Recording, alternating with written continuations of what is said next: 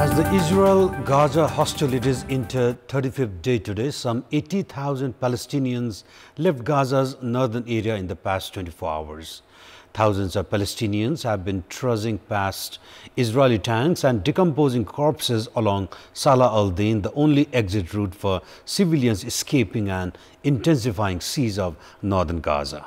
Meanwhile, in a welcome move, Israel has announced a 4-hour pause in strikes every day to facilitate the movement of Palestinians into safer locations. Good evening, I'm Amar Singh Pradhan and these are the headlines of the hour. Government data say about 100,000 houses in earthquake-hit Jajarkot and Bajang to be reconstructed. Difficult geographical terrain poses problems for rebuilding. Indian encroachment continues unabated at Nepal-India border. Thus, Gaza land in Kantipur's border blacked out by Indian authorities. Israel military eye hospitals in Gaza. Arab nations unhappy with the US for their support for Israel.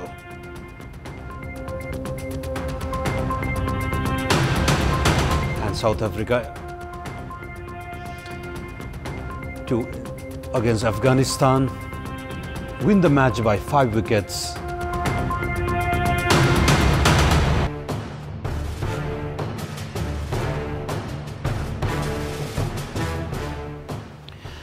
The earthquake that has struck Jajarkot with its epicenter in Ramidada last Friday has displaced 67,174 people of 9,186 households in the district. According to the Jajarkot District Disaster Management Committee, 9,794 houses have been completely destroyed, while 24,707 houses have sustained partial damages. The Chief District Officer of Jajarkot, Suresh Sunar, said that relief is being distributed in all local levels of the district based on damages and losses. Likewise, 4 government offices in the district headquarters Khalanga have been completely destroyed in the earthquake. The Jajarkot Darbar, where the district administration office was located, land survey office, building of district coordination committee and land revenue office have been completely destroyed. 46 government offices across the district have been partially damaged, while 173 schools have been completely damaged. The Chief of Education Development and Coordination Unit Ramesh Malla said that additional 408 school buildings have been partially damaged. Things are yet to get back to normalcy in Jajarkot and adjoining districts following the November 3rd earthquake last week. About 37,000 houses in Jajarkot have developed cracks and in need of immediate reconstruction. The government also needs to carry out reconstruction works in the earthquake-affected districts of Rukum West, Bajang and Salyan.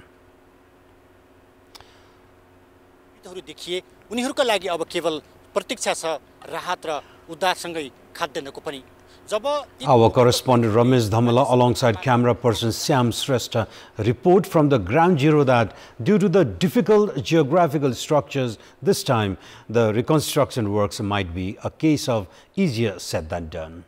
The biggest worry for the earthquake affected population is regarding the fragile condition of their houses. Majority of houses in Jajarkot are deemed dangerous for living. The victims at the same time have already cautioned the authorities looking after reconstruction not to indulge in any political and financial benefit.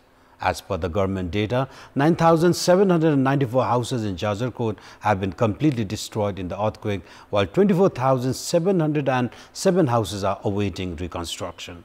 Likewise, in Rukum West, 16,770 houses have been completely destroyed, while 10,000 houses are partially damaged. Meanwhile, in Bajang and Salyan, the government needs to reconstruct some 100,000 houses.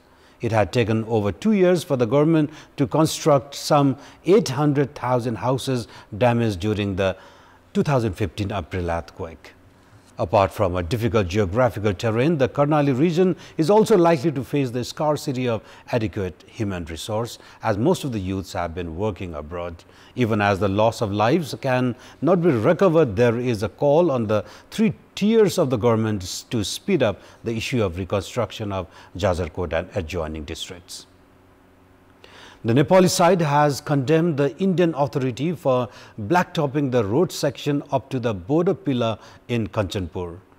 The Indian side started blacktopping the road section from the 805th border pillar in Gadachauki of Kanchanpur's Bhimdatta municipality from last week.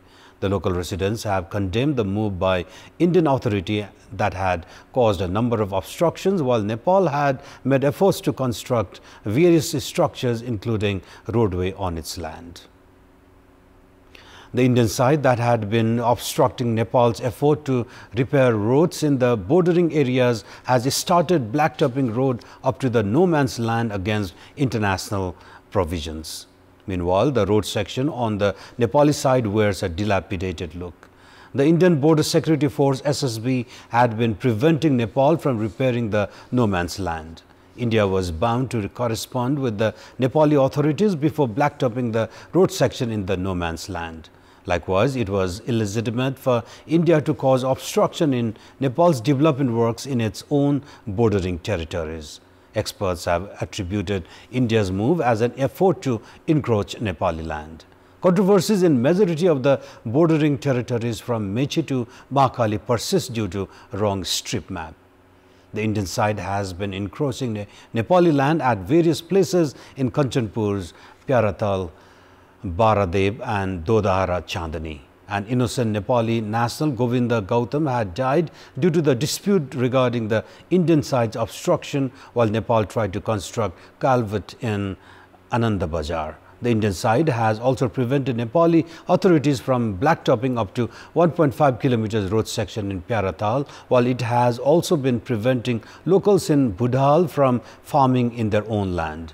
Nepali media has raised the issue of India's encroachment of Nepali land on several occasions. However, the state mechanism has remained indifferent towards the issue.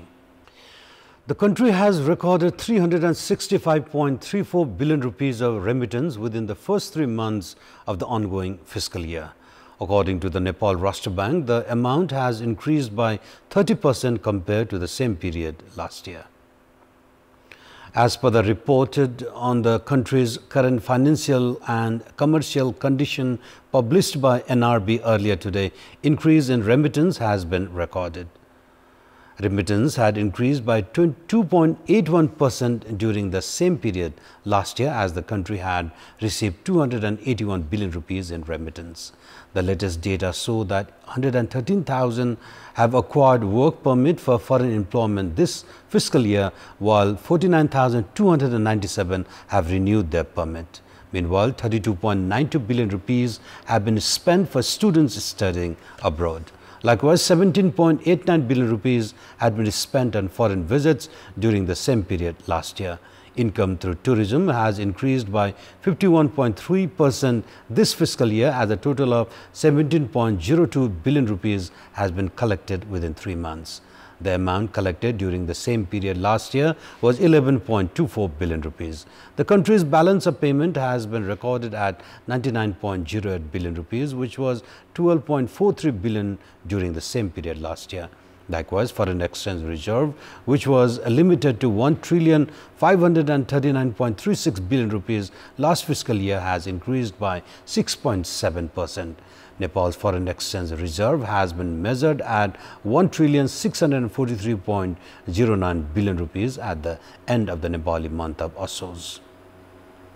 And in our public voice segment, we have asked in several provinces regarding ways to make digital platforms safe and dignified. Let's take a look at what they have to say.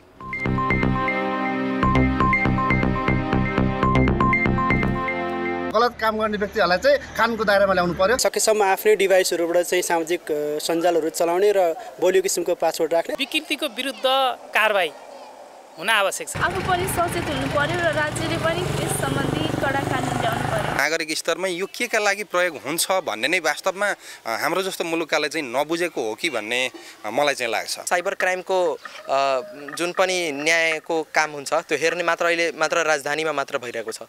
त्यसलाई त सबभन्दा पहिला मान्छेहरूको सटिक र छिटो छरितो होस् भने प्रदेश स्तरीय उलाई बनाउनु पर्छ। जनचेतना फैलाउनु पर्छ। राज्यले चाहिँ अलि कडा भन्दा कडा कारबाही गर्ने। नेपाल सरकारले सामाजिक सञ्जाललाई मर्यादित बनाउनको लागि निगरानी बढाउनु पर्ला। हुन सक्छ पनि छैन सरकारले यसलाई बन्दै गर्दै बढिया म ठान्छु। सरकारले आचार संहिता बनाउनु पर्छ। 16 वर्ष भन्दा टलकालाई चलाउन दिनुहुन्न। सर्वप्रथम सरकारले नीति ल्याउनु पर्छ र हामी सबैले नीतिको पालना गर्नुपर्छ।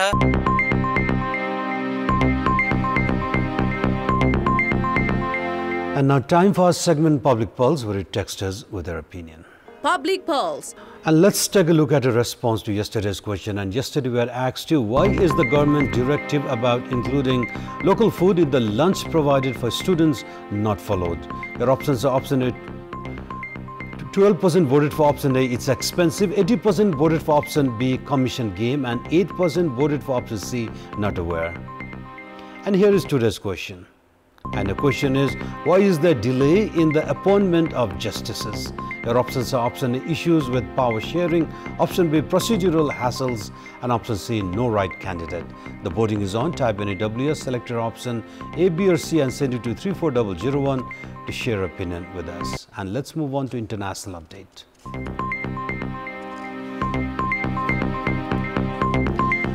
The UN High Commissioner for Human Rights said that Israel must take immediate measures to protect Palestinians in the occupied West Bank as they find themselves targeted by more violence since the Israel-Hamas war erupted last month.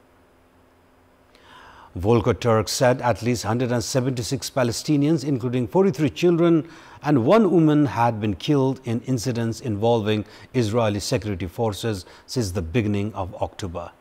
At least 8 Palestinians had been killed by Israeli settlers. Before the start of the Gaza war between Israel and the Islamist group Hamas on 7th of October, it was already the deadliest year on record for Palestinians in the Israeli-occupied West Bank, with about 200 killed. The worsening violence in the West Bank has fueled concerns that the Palestinian territory could become a third front in a wider war, in addition to Israel's northern border, where clashes with Lebanese Hezbollah forces have taken place.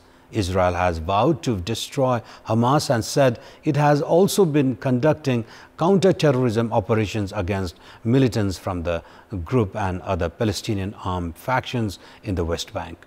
Over the past 18 months, Israeli troops have killed hundreds of Palestinians, hardened militant fighters, stone-throwing youths and uninvolved civilians, and made thousands of arrests across the West Bank. In the same period, dozens of Israelis have been killed in attacks by Palestinians. Sports news.